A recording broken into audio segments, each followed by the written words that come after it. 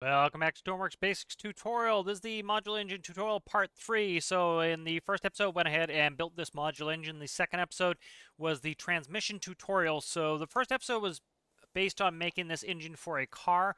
And so in episode 3, what we're going to do here is we're going to convert this engine over to a boat. Right, so this is the build from the first episode. You can go ahead and download this off the workshop if you'd like to follow along. So what we're going to do here is this is set up for a car, so pretty simple. So what we're going to do is we're going to convert this over and we're going to turn this into a boat. So first thing we'll do is we'll get rid of the wheel. I'm also going to get rid of the seat here, and we're going to control this with a helm just so that we know this is for a boat. And so we'll go ahead and we'll grab a helm and we'll stick it on here. So this is how we're going to be controlling it now. So first thing we'll do is we'll configure the helm.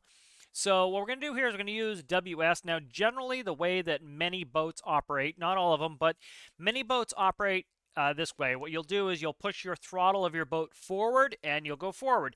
When you bring the throttle to the middle position, that will be neutral. It will disengage the engine from the propeller will stop, therefore you will stop. If you bring the throttle backwards, it's going to change the gearing so that the propeller will turn the opposite direction. It will rev up the engine and you'll go backwards. So this is how I like to build my boats. And so what we're going to do here is for WS, this is going to be throttle, and it'll be reset 100%. And I'll go ahead and show you what this does. So if we make it reset 100%, let's go ahead and grab a dial. Dial is a good way to demonstrate this. So we'll put a dial right here on top where we can see it. And I'll go ahead and I will plug in the WS output here. So here's WS. We're going to go ahead and plug that right into the dial. All right, we'll spawn that. I'm just going to turn on infinite electricity so I don't have to plug that dial in. And we'll go ahead and we'll jump on the helm. So when we do the reset 100%, what this means, when I press W, it's going to go to 1 instantly. When I let go of W, it's going to go to 0 and stay at 0. When I press S, it's going to go to -1. And this is essentially turning the W into a press button and the S into its own press button. So what we'll do here is we'll press W. As you can see, it goes to 1. When I press let go of W, you see it goes back to 0. And when I press S, it goes down to -1. So this is how you can convert these into essentially 2 press buttons. So that's how we're going to start with this. So I'm going to add a gearbox facing the engine and a small propeller. So let's go ahead and start connecting this. So we'll go back here. Next thing we want to do here is we're going to go to the trigger. This is going to be stop. All right, so this is going to stop our boat. When we press this, what it's going to be like is in real life, like I said, the middle position of the throttle is you trying to stop the boat. It's going to neutralize the boat. It's going to put you in neutral. It's going to stop the thrust. It's going to disconnect the propeller from the engine, and you'll come to a stop. So we want the stop, but we want it to be push. Next thing we do is go down to 6 here. This is going to be engine, start, / stop. All right, so you can do this a couple ways. One, you can do a push starter. The reason I like having a start-stop, this is going to be a toggle. And the reason I do this is this will have an auto restart function. And so if we stall our boat, it's going to automatically restart our engine so that if we go in reverse, that's generally when you'll stall your boat, it will automatically restart. So we don't have to worry about it. Okay? And so the reason for this is pretty simple. The propeller will turn to the right when we're going forward. If we take our throttle and we go forward and then we drag it all the way to the back and we want to go in reverse, the propeller weighs something. It has momentum, right? Force is mass times acceleration. So it has a current rate of speed and it has a certain mass. It has a force going right. When we put it in reverse, we're now asking that propeller to go left. And so that acts like a brake on the engine. And that will slow the engine down. Once the engine gets below 2 RPS, it will stall and die. And so by doing this system, it will automatically restart our engine if our engine stalls and dies. All right, so that's good to have. All right, so what we'll do here is we'll go ahead and we'll grab the composite and we'll plug that into where seat was. All right, so that'll be our helm. Next thing we're going to do here is we're going to go into the microcontroller. Same microcontroller we had for the car. And so we'll go ahead in here and we need to change some things up. So remember, a car, you press W to go forward, you press S to brake, right? You would shift it into reverse and then you'd press W again to go in reverse, kind of like you would in a real car. We're going to change a lot of this up. So what I'm going to do here is we're going to keep this composite read number 2. That's our WS. We're still going to control this with WS. And this was our formula here for running the car. All right, so we're just going to go ahead and we're going to delete that. And we're going to rebuild it. So what we're going to use is an up-down counter here. All right, so the up-down counter is going to act like our throttle. So we turned our WS into 2 buttons. W is 1 button, S is another button. And then we're going to use our up-down counter as our throttle.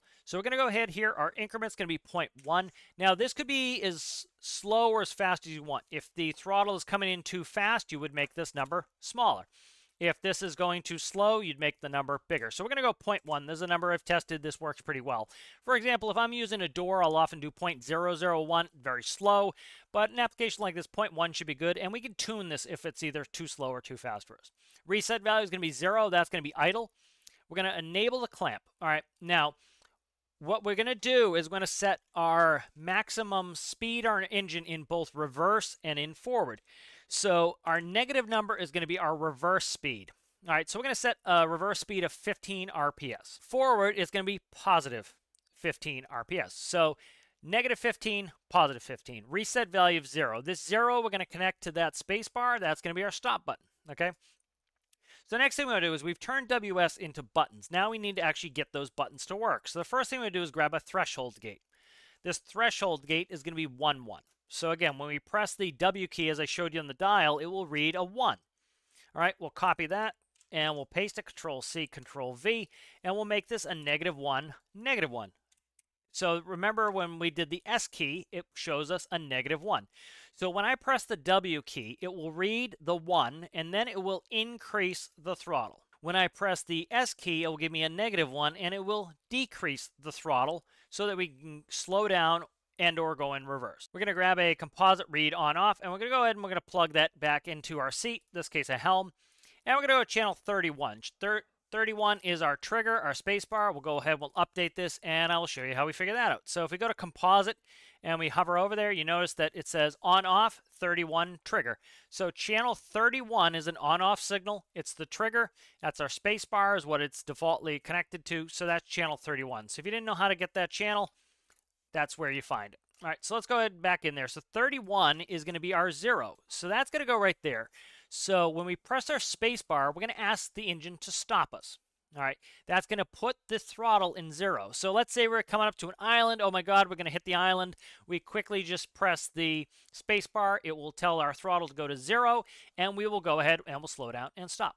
All right, so let's move that over like that. This is all connected. All right, you can move these around if you need to see the tails. I'm kind of don't have a ton of space here, so we're just kind of putting them pretty tight here. All right, so the next thing we're going to do here is if we fed this directly into the PID, we'd have problems. And the reason is, remember, our engine needs to always be positive, right? We're telling our engine what RPS we want. We're saying, hey, I want 15 RPS. It's comparing it to our current RPS. And it is either going up or down in order to give us that RPS that we desire. Now, we can't feed it a negative number. As soon as it goes below 2 RPS, it's going to stall our engine and die. So we definitely can't feed it this negative number. So we don't want to connect this directly in. There's still more we have to do. So what I like to do here is I grab one of these 3 functions. So as you see, it's XYZ. If we go ahead and search function, you'll see we have a bunch here. We have this one XYZ, we have this one with a lot, and we have one that has 1. So we're going to go ahead and we're going to do the one with 3. All right, so we'll look at another block here.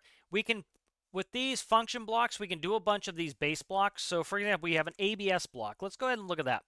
Now, if we read it, it says outputs the absolute value of the input value. Negative numbers become positive. Okay, so what ABS is the absolute value always gives us a positive. Now, if we plug this in here, even when this is reading that -15, it would give us a +15. So what this does is all numbers coming out of here and going into the ABS block will come out of this side as a positive number. And that's what we want.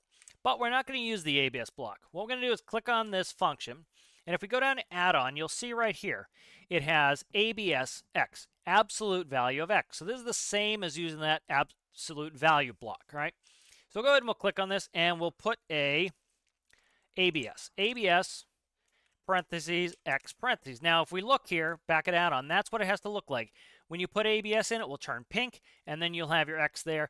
If you forget a parentheses, as you see, it says it's missing a parentheses. So what this is going to do is this is going to give us the absolute value of X. A -15, we want to go in reverse. It will give us a +15. We always want that engine positive, all right?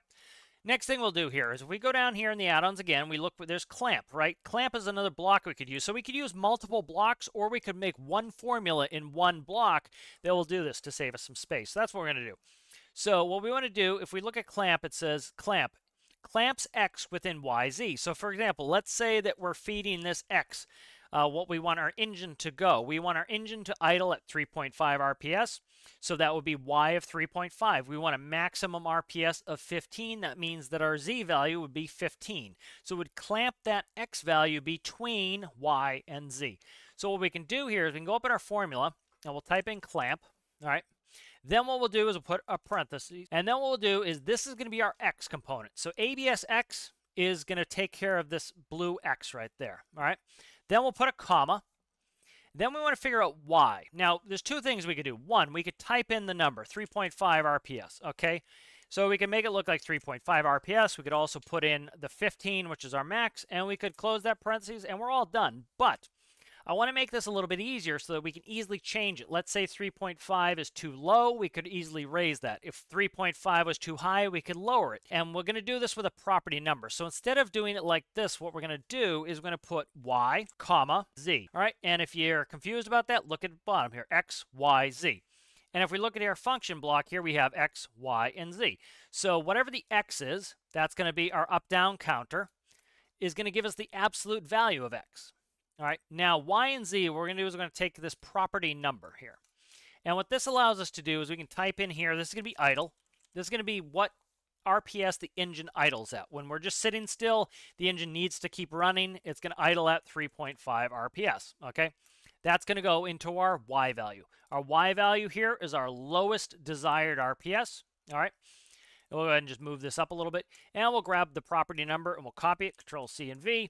And we'll go ahead and we'll do this max RPS. And you want to make this, you want to call this something that you recognize because I'll show you why in a second, why I like these property numbers. All right, so let's go ahead and we'll connect this up to the PID like so, and we'll update it. All right, now when I click on this microcontroller, if you look down here, we just typed in idle and max RPS. So I can test this, and instead of having to go back into the microcontroller and find where I have this, what I can do is right from here, I can edit any of these numbers. So I could go in there and I could make that a 3.0 if I wanted it lower. I could make it a 3.8 if I wanted it higher. You can change it here right on the fly. All right, so let's go ahead back in that microcontroller. All right, so what's going to happen here again is we're going to press the WS key. If we press W, we want our throttle to go up. It's going to count up. Again, if we look here, it goes to up. It's going to increase this number at a rate of 0.1. It's going to then come up here, and it's going to give us the absolute value, always a positive number, and it's always going to keep it between 3.5 and 15. When this here is 0, it's still going to give us a 3.5 idle. Negative 15, it's going to give us a positive 15, and because this is the same 15, it's never going to go over. Even if we made this 20, because this is limited at 15, it will only go to 15. All right, so we'll put that in there. That is now plugged in there. All right, so why even go through this step? Why even do this? Well, this is how we're going to dictate when we want to go in reverse. All right, so what we're going to do is we're going to set this up here so this puts us in reverse. So we'll go ahead to Design, Logic, and we'll add a node. This is going to be reverse. So on, off, output, reverse. So if we come back up here, we have our reverse. So we need to tell this when we want to go in reverse. Well, what we want to do is whenever this number is negative, we want it to click us into reverse. So what we'll do here is we'll go ahead and go on logic gates. We'll do less for less than. As you can see, that pops up. We'll go ahead and we'll plug the up-down counter into the top node like so. And if you ever leave one of these blank like this, it will be 0. So if this number here is less than 0, it will click us into reverse. So this is going to be our shifter for reverse. So pretty simple there. That's how this is going to shift us forward and back. All right, so let's go ahead and we'll test it out and see how it runs. So let's update it. So right here, we have to connect our gearbox. Now, the only time you have to connect gearbox to electricity is if you desire to shift them, which we are. So we'll start here with a 1-to-1. And this one will be 1, -1. So this will be forward, and this one will be reversed. And so the next thing we want to do here is we want to take the reverse node, and we want to make sure we connect that up to the gearbox. All right, so the next thing we need to do is we need to change our clutch a little so that it also works in reverse. So if we look down here, we have two things going on here for our auto clutch. This is the auto clutch I worked on in the first tutorial. As you see here, if WS is greater than 0 and the RPS is greater than 3.5, it is going to increase the clutch and start to clutch in. Now, this isn't going to work because we're no longer running WS greater than, all right? So what we want to do here is we want to go from, if this throttle is greater than 3.5 here. All right, so what we're going to do there is we need to change this up. So what we're going to do here is we need to take this ABS block. We want the absolute value. And we're going to go from this throttle, we're going to go into the absolute value block, and we're going to plumb that in. So if the absolute value is greater than 0, we want to go forward here. All right, so we need to do that in order to make reverse work. So let's go ahead and update that, and we'll go test it out. All right, so we'll jump on, we'll start it up. All right, we're running, so let's take a look, make sure we're running. As you can see, the crankshaft is around 3 RPS where we have it set. All right, we're going to go ahead and we'll press and hold the W key, and we'll throttle up. All right, so starting to clutch in the engine. You see it was hesitating a little bit. That means the clutch is coming in too fast, so we should probably slow that down. All right, and as you can see, the propeller's turning to the right. If I press the space bar,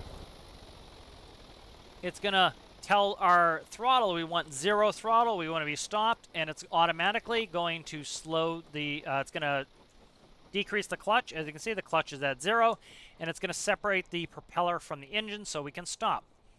Next thing we'll do is we'll press the S key, and we'll go backwards. And so you hear that little starter there? Again, that's because the propeller has momentum. It's turning to the right, and then what we're doing is we're now have the propeller going right, and the engine is trying to go the opposite direction, and so it is slowing the engine down, stalling us. With the auto restart, it will automatically restart us. All right, we'll go ahead and we'll press the space bar,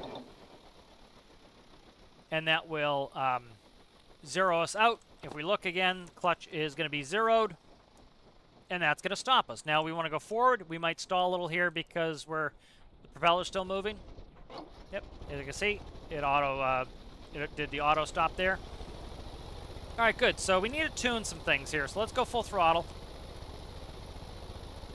So most of this left is tuning. So this is going ahead here at a 1-to-1. All right. As you can see, we have a nice steady 12.89. All right, and so let's go tune a couple things. So one thing, you heard the clutch. It was going in and out. It was starting to stall a little bit. So how do you configure a clutch? What you want to do here is you want to work on the rate. So if you notice we're going 0.005, that seemed like it was too fast. What's happening is the propeller is starting to slow the engine down, and when the engine slows down too much, right, as you can see, we release some of that clutch. So this is a little bit too fast, so let's half it. So let's do 0.0025. So if you're having that problem where it's stalling when it's trying to go forward, or it's not stalling, but what it's doing is feathering the clutch. It's naturally designed the system to feather the clutch. That's how you would do it IRL. What you can do is change how slowly or quickly the clutch goes in. It's called dumping your clutch IRL. If you just let go of your clutch, the car will lurch forward, but it will stall. If you gently let your clutch out at a certain rate, it will gently let the car go forward. If you start to stall the car because you're letting the clutch out too fast, you can gently push it in again, and so it goes in, out, in, out, in, out, in, out, out, out, out, out, out. And that's how you feather the clutch. That's what it's called. That's how you do it IRL. All right, so engine's on. Let's go ahead and go forward now, and let's listen to the clutch, or watch the clutch. All right, notice there was no hesitation. Last time it was going, right, because it's going in and out on the clutch. So by slowing the clutch down now, we slowed the rate of clutch application, and this allowed it so that the engine doesn't stall. So you do need to tune these things in. This is part of understanding how these systems work in real life to be able to tune them. If you have a more powerful engine, you're going to be able to put your clutch down faster because the load is lower in regards to the strength of your engine. If you have a weak engine, you need to really feather that clutch to get it in. All right, so there we are, and we're revved up. Let's go ahead and press space to stop. Now let's kick it right into reverse. You'll hear a stall. And there we go. So that clutch setting is much different. So you're going to have to tune these systems. And that's part of understanding the mechanics of how this works, and you'll get better at it by being able to tune it. All right, and if we look here, we have our clutch engagement speed, we have our clutch 0. You can tune those. I go over that in the first video. And you can also change the rate at which the clutch goes in. But pretty simple tutorial here. If you want a tutorial on how to gear boats, I will put in the description the Beginner Career Build Series episode where I talk about making the boat go faster, how you actually determine the gearing. But this tutorial is a very simple one, just trying to go over how we can convert this engine tutorial into a boat. So hopefully you guys found that helpful. Went over a bunch of things here on how to turn the WS into buttons and then turn those into an internal throttle, how to get the absolute value of a number so that even though we are putting in a negative number, it will still feed a positive to the engine. That allows us to control our reverse and then hooking up all the systems. So hopefully you guys found that helpful, and I'll see you in the next one.